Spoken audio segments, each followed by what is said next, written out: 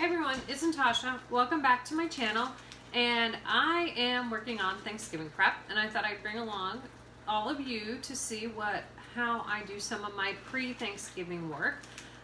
Yes, this is my bird. Yes, it's going in the roaster today. This is a 19-pound turkey. I think I showed it all to you on my Kroger haul video. I got it for 49 cents a pound, amazing deal. So the day I bought it, I put it in the refrigerator. It's been thawing. He's perfectly thawed and ready to go. I took out the giblets, I took out the neck, took out the gravy packet. So if you're new to doing birds, make sure that's the #1 tip. Take out all the stuff on the inside before you get ready to cook him. So I am getting ready to do the stuffing. Yes, I do put stuffing in the bird. Yes, I do a batch that's not in the bird. I know some people don't agree with putting it in the bird, and what I'm going to tell you is what my daughter likes to say is, you do you, boo-boo. It's your kitchen. If you don't want to put stuffing in your bird, don't put stuffing in your bird. If you want to serve on the side, that's fine. I don't care what you do, but I do both, so we have an option. I do the stuffing exactly like my grandma did it. I do the bird like my grandma did it, only she did hers in the oven. I do mine in the roaster just because it keeps my oven free for other things. So the stuffing, I use the exact same stuffing that she did. It was funny, when I grew up and I got married and I started doing different things that she had done over the years for Thanksgiving and different things. I tried to replicate, and I kept looking for like certain gravies and trying all these different recipes and certain stuffings and everything. Come to find out, she did a lot of shortcuts, and that's not necessarily a bad thing because we had huge Thanksgivings every year, but it made, all of a sudden made my life easier. Like, I kept thinking her gravy was made from scratch. No, she used the gravy packet that came with the bird, extended it with the gravy drippings and turkey broth. That was all. I'm like, yay, it makes it so much easier. She used the brown berry premium stuffing sage and onion mix. That's what I'm going to use. I'm doing it exactly like she did. I'll bring you along while I do that. And then I'm working on my deviled eggs. I have this many already done, and I've got another few here. So hold on, I'm going to bring you back and we'll get started on the stuffing. Okay, so here is the butter. I melted 1½ sticks, just like the package of brown berry stuffing mix said to do. And I just added a package of our Mirepoix blend. I showed you that the other day, that I like to dehydrate that to have in my food storage, but this is from the freezer. So I'm going to add that with my butter. We're going to go ahead and saute that up, and that's going to be added into our stuffing mixture. I also like to add a little bit of poultry seasoning. I know the seasoning mix is flavored, but I like to add a little bit more. We like flavor in our food.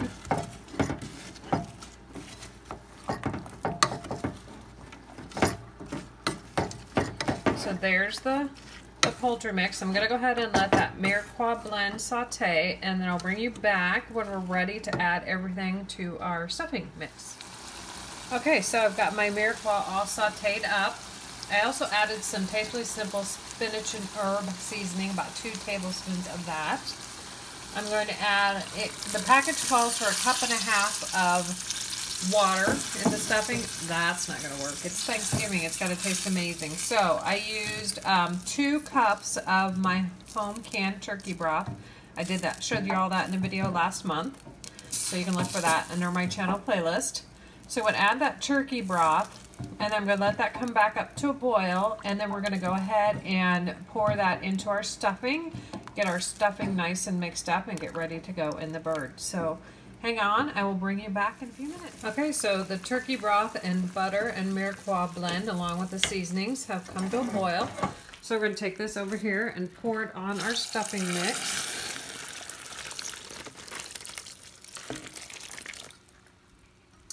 Now, Grandma added giblets to hers, and I do that sometimes, but because I don't know what everybody's tastes are that are coming for Thanksgiving this year, I'm not going to add the giblets to the actual stuffing.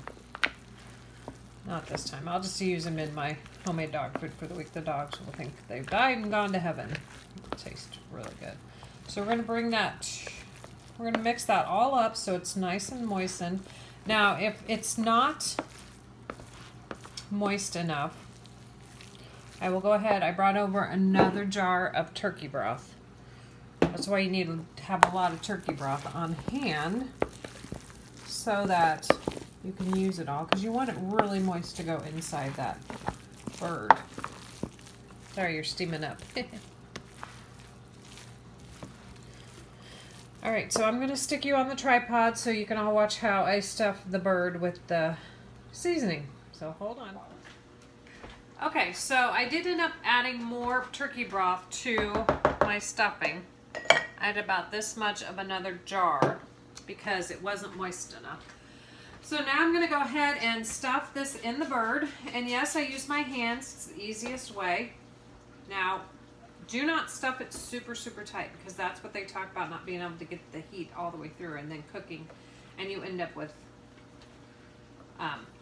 salmonella and different poisonings because your bird doesn't get cooked all the way through. That's another reason why I like to start it the night before. There's not pressure to get it done and on the table at a certain time. I will cook it until the internal temperature reaches 100 and I think it's 65. I'll have to look it up again. I forget every year.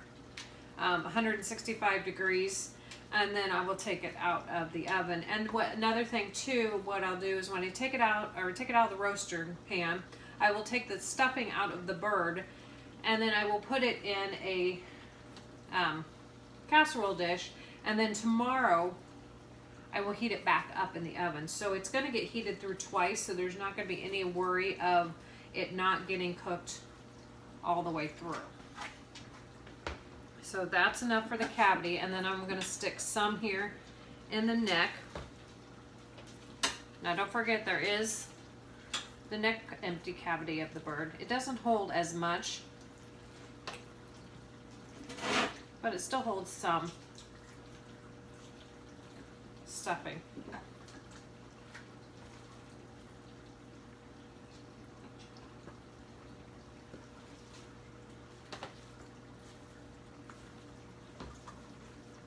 And you can let it fall out of the bird a little bit, because like I said, you're going to gather all that up and put it in a cooking dish. So what I do is I usually just let it fall along the sides of the legs here. And that stuff gets really nice and crispy, and that's the best part of the stuffing in my opinion.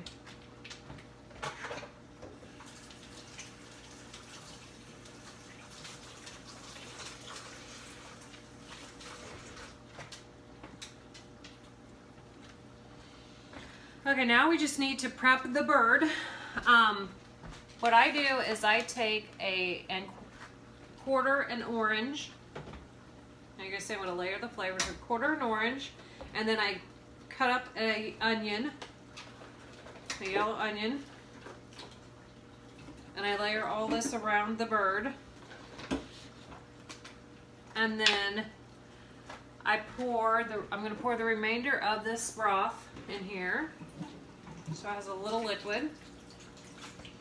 And then I'll take a stick of butter, and I'll go ahead and put some of that under the skin on the breast. Yes, you gotta get your hands in there, you gotta loosen the skin up.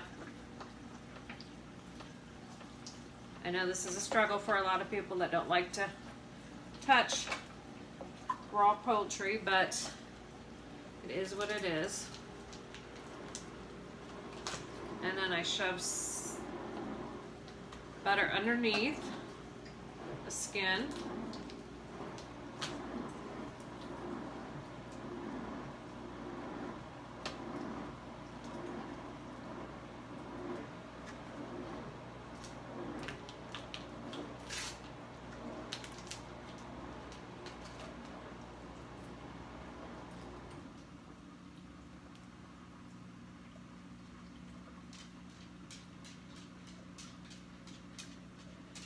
Layer some on top, and then I've got another half stick of butter here.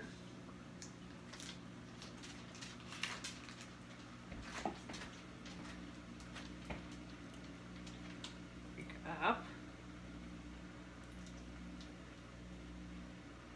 And I cook down over the bird.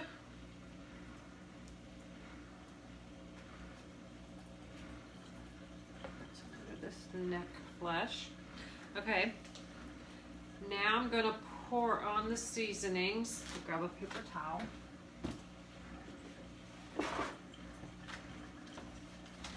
just so I don't get all that raw poultry on my seasoning jar.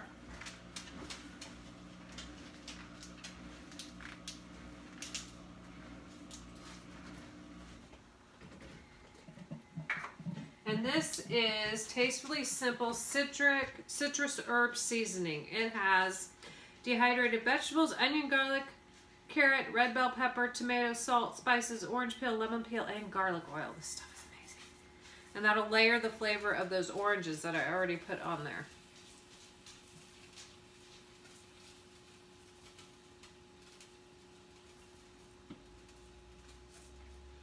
Okay, and there you have it. There is the bird. That bird's going to go in there for about 4.5 hours, and then we'll check the temperature and see if it's done.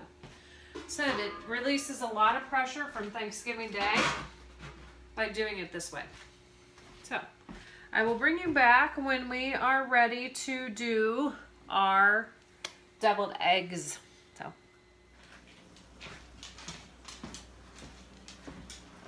okay, I am back and it's time to make the deviled eggs. Now, I went ahead and cut the deviled eggs up because, you know, those people like to hate on my knife cutting skills. Guess what? I'm not a professional, I'm a mom.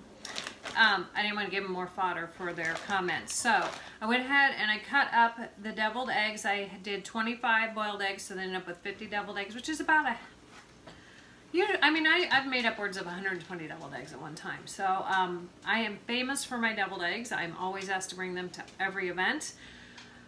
My deviled eggs are not what... not your mother's deviled eggs. They're actually my mother's deviled eggs and her mother's deviled eggs. That's been handed down through generations. What my mom always used to like to say is we like our eggs to come up and bite you back. They need to have some flavor to them. And a lot of people don't put flavor in the deviled eggs. They put mayo and a little bit of mustard and they think that's a deviled egg. I'm sorry, but that's not a deviled egg. That is just a kind of a boiled egg with a little bit of, I don't know, just they're not good. It's so funny when my family goes places and they will try a deviled egg that's not one of mine. I'm like, oh, that deviled egg was tasteless. And yeah, it pretty much is, but you got to remember they're used to the way I make my deviled eggs. So I went ahead and I did that. So I've got the yolk of 25 eggs. And what I do to save a bowl and to make it easy to put the filling in the eggs is I just mix everything up in a freezer bag. Amazing. It saves all kinds of dishes that way. So yes, I will start with the mayo. No, I do not measure anything. That is, the best cooks do not. Just saying. I put it in until it looks right. And so I start with my mayonnaise, and I use real full-fat mayonnaise because Miracle Whip has sugar in it, and since my husband's diabetic, he can't have sugar. I add some vinegar, and I'm going to put that in my jar of mustard because I want to use up the rest of this jar of mustard, so that's going to make it so I'm able to get out the rest of the mustard.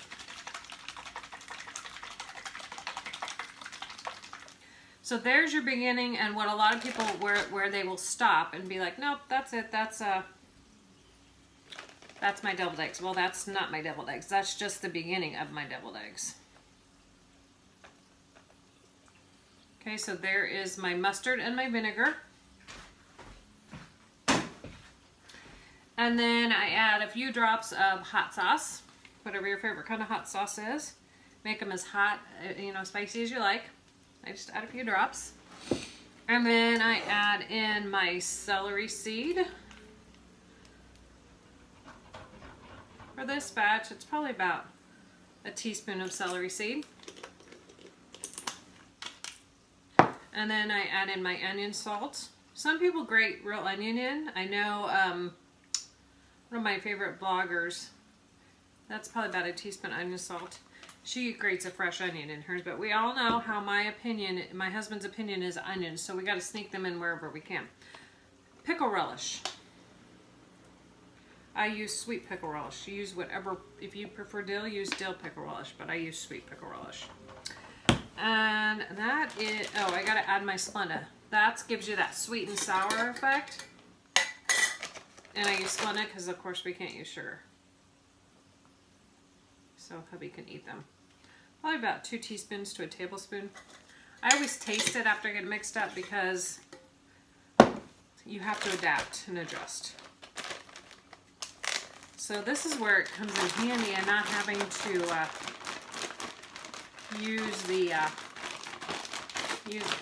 dirty up a bunch of dishes. We're already making enough dishes for the holiday. We don't need to dirty up any more of them.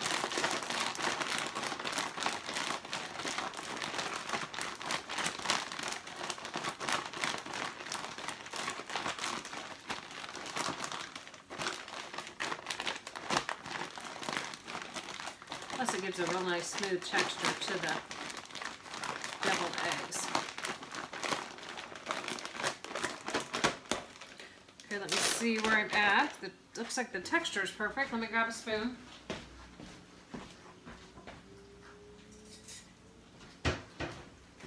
Let's see how they taste.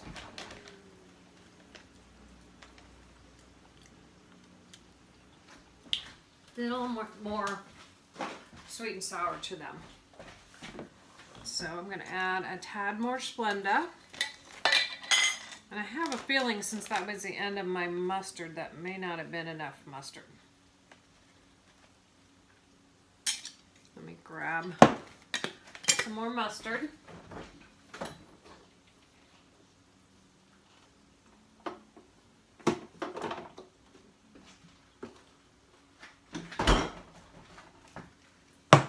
It's just horseradish mustard. I don't have any yellow mustard in the fridge, and I don't want to go dig it down in my pantry. This will get it enough jive. Alright, let's mix this up and see where we're at.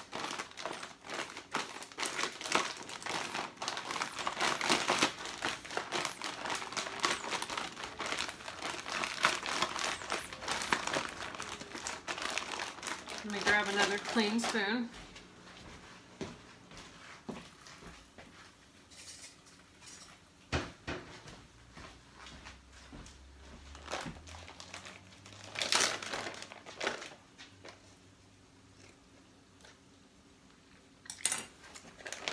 Perfect. Perfect, perfect. That's why I say it's a taste thing. And since I don't measure, I just make to what I know my family likes. Okay, so it's all mixed up. I just take and cut the corner off of the end of my mixing bag.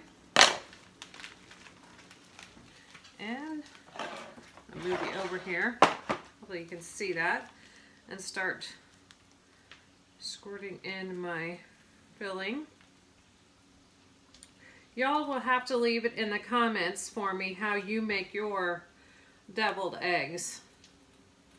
If you like to add enough things to them to make them stand up and bite you back. If you're famous for your deviled eggs, let me know how you make them. I know there's a gazillion different recipes out there and ways to make them. I've seen some really unique recipes. I even saw one, you know how I made the pickled beets and eggs for you the other day, which are looking yummy in the fridge as we speak. I saw one where they actually they went ahead and put their pickled egg, they went ahead and put their pickled eggs in the brine, and then they made their deviled eggs with their pickled beet and eggs. Now, I have never tried that, but I can't see how, if I love pickled beets and eggs and deviled eggs, I can't see how it could be bad. That's got to be good. So maybe one of these times I'll get around to doing that, and we'll test it out and see what we think about it. Okay, and now I've got a few extra here. I always make a few extra because the family likes to taste test them for me. So I got 6 extra here that don't fit in the deviled egg container. That's for the family. And then I sprinkle with paprika. Some people sprinkle with parsley. Some people sprinkle with chives. I'm traditional in that sense. I use paprika. One year I forgot, and our company came for Thanksgiving, like, why are your eggs naked? I forgot to sprinkle them with paprika.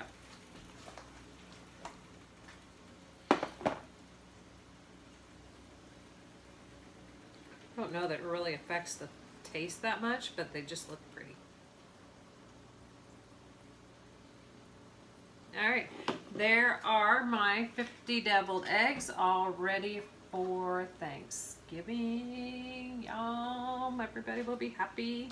Okay, so that is the turkey, the stuffing, and the deviled eggs. I still have to do dinner rolls, homemade whipped cream, and pumpkin pie. And it is almost 6 o'clock here, so hopefully I'll be done by about 10 o'clock. I sent my daughter out to get dinner because I'm not cooking, because we are baking and we are cooking, and that is enough work for one night. So anyway, if you like this video, give me a thumbs up, and if you have any comments, leave them below, and we will talk to you later. And happy Thanksgiving if I don't get on here and do another video tonight.